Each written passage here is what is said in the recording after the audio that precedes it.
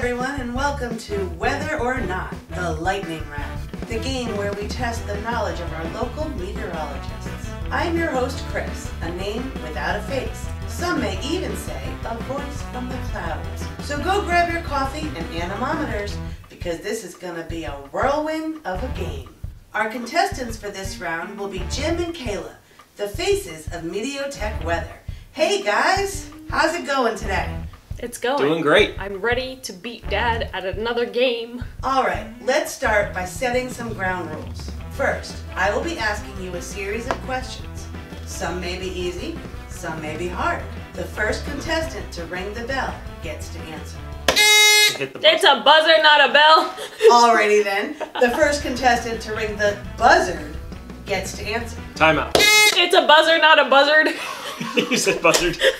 The first contestant to ring the buzzer gets to answer. If you get it wrong, the next contestant's going to have a chance to answer. Each question will be worth 1 point. The contestant with the highest score at the end of 20 questions will be the winner. What do you win, you ask? Well, that's simple. Nothing! But you do get the honor of gloating till your heart's content. Sounds good. What's happening here? This is overalls? Alright, do you both understand the rules? Yes. Let's get started. Our first question is, what is it called when the air is so dry that precipitation evaporates before?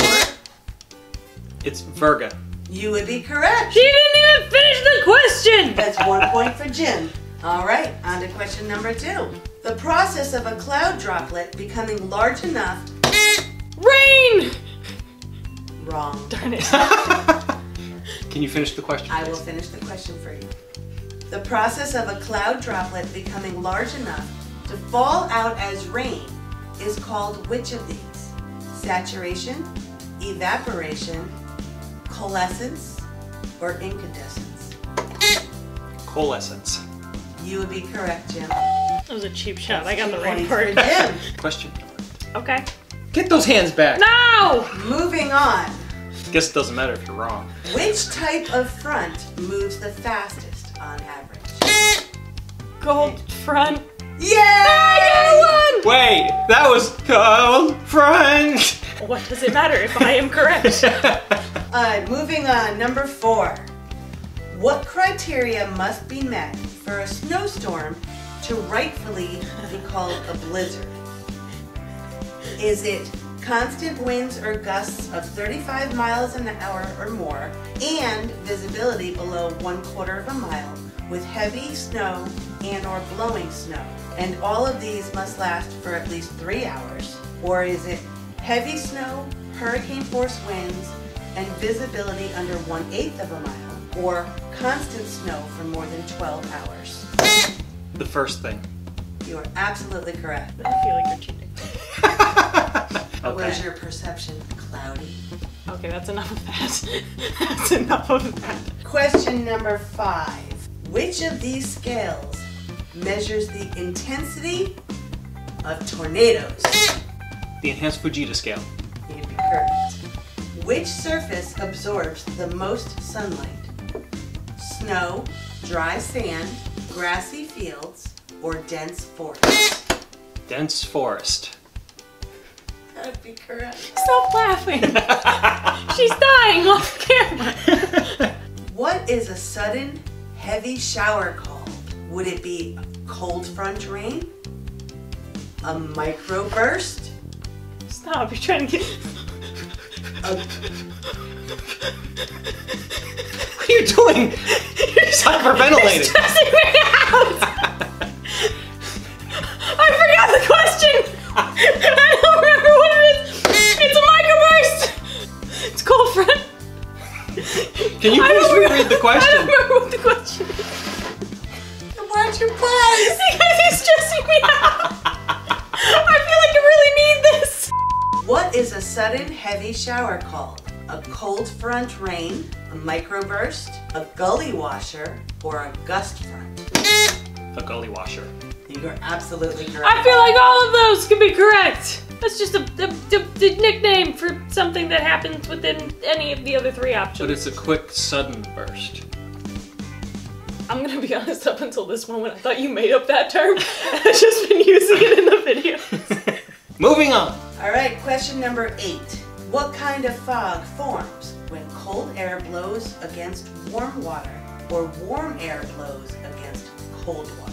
Would it be radiation fog, steam fog, advection fog? Advection fog. That would be wrong. I say your answer is wrong. Steam fog. That's correct. I call that you're wrong. There is no appeal. There There is no appellate court here. I have a question of I my thought it was own. advection too, but Have you see? Okay. Official note keeper, how many points do I have? 1. How many points does he have? 7. Number 9. Which is the layer of the atmosphere where most weather... doesn't occur. Oh, the troposphere. I'm assuming the rest of the question says most of the weather does occur, so I'm gonna say the troposphere. You are correct. Don't do that to me! Doesn't look like that would have been the question. Oh, we had to list the other 5 layers. All in my alphabetical order. On your face. Just everybody laugh at Kayla. Number 10. When a cold front catches up to a warm front. I'm going to say it's an occluded front. I'm gonna give that one to you. Number 11. Stationary fronts occur when a warm front slams into a cold front and their opposite momentums cause them to stop. The wind dies down enough to cause a front to lose its momentum. Yes. The wind dies down enough to lose its momentum. Correct. The dots just connected. I forgot I had to ring the buzzer. We're over halfway done here. Don't do this. I'm curious as to what the score is so far. Don't do this. We have Jim at 8 correct and Kayla at 3 correct. Hey, that's 3 more than I started with. Number 12. How much of the Earth's atmosphere is composed of oxygen? 21%. That would be correct. That's incorrect. It's actually 20.9%.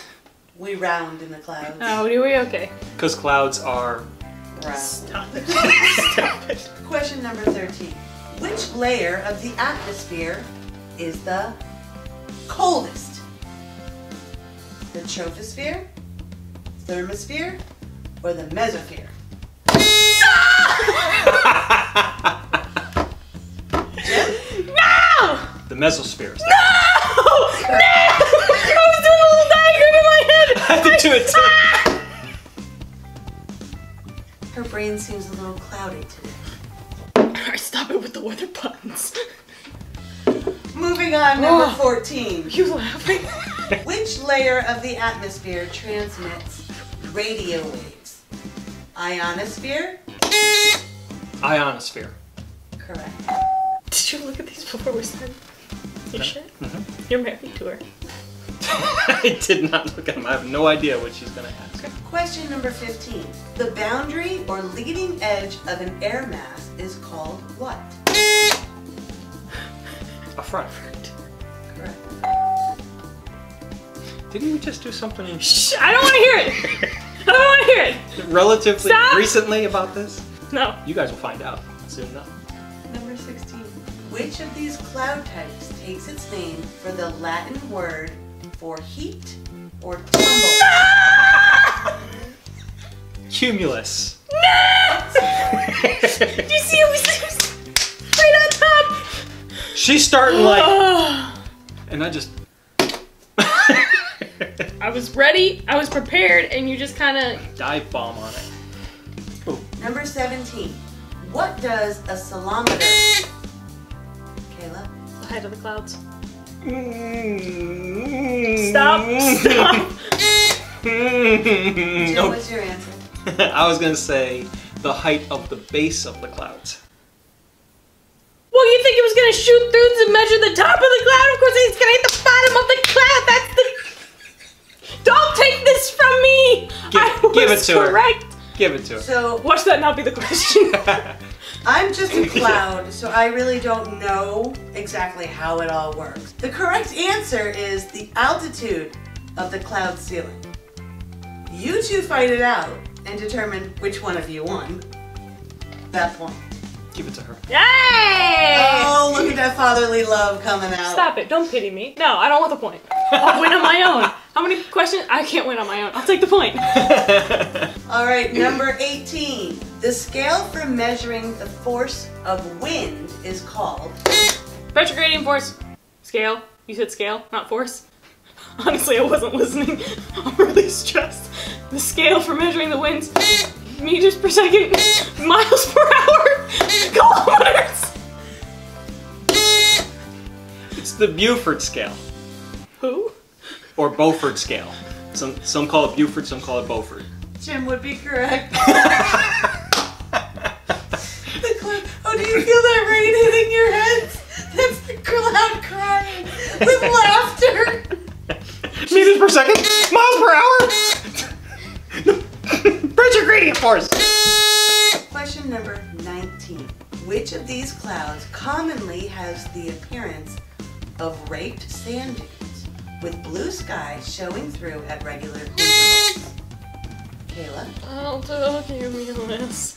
Do you say that with confidence? Yeah. Correct. Yes! And number 20.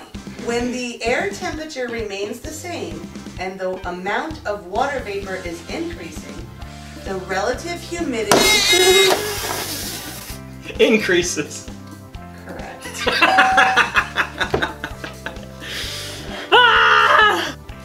I have 3 extra questions. We're gonna do all 3. You happen to have 10 extra questions? So at the end of 20 questions, the score is Kayla 5, Jim 15. So we're going to do a 3-question bonus round, each worth 5 points. Are you guys up for the challenge? Up for the challenge. Why not lose by more? Question number 1. The typical cloud droplet is blank times smaller than a typical 10 times smaller. Would 100 be 10? No. You are incorrect. My bad. 100 times smaller. Correct! Bonus question number 2. The majority of the United States lies within which wind belt? Westerlies? Easterlies? Westerlies. Correct. And our last question. Large, heavy snowflakes are associated with... A blizzard. Why do you do this to Northwest yourself? flow snow. Large snowflakes are associated with a snowstorm. That would be is correct. Hey! So large, heavy snowflakes are associated with dry air and temperatures well below freezing, moist air and temperatures well below freezing, dry air and temperatures near freezing, Moist air and temperatures near freezing. I don't know if you can see this, but my finger was also on it. Push down. No. Did you see that little curl? Very good. This is sad. With the final score of 25, our winner for this lightning round is Jim! Yay! It seemed excessive. Congratulations. Congratulations. Thank you so much. I appreciate it. What are you congratulating me I for? don't know. I don't know why, but just thank you for a well-played game. Well played game. While they are congratulating each other, thank you so much for joining us for this episode of Whether or Not. So there you have it, the pilot episode of Whether or Not. If you like what you saw, be sure to give this video a thumbs up and subscribe down below so you never miss another Meteorology Monday. And where can they find us for all of our other weather adventures? You can go to Facebook, you can go to Instagram, and you can also go to our website, link down below. Until next time, I'm Kayla. And I'm Jim. Thanks for watching. And happy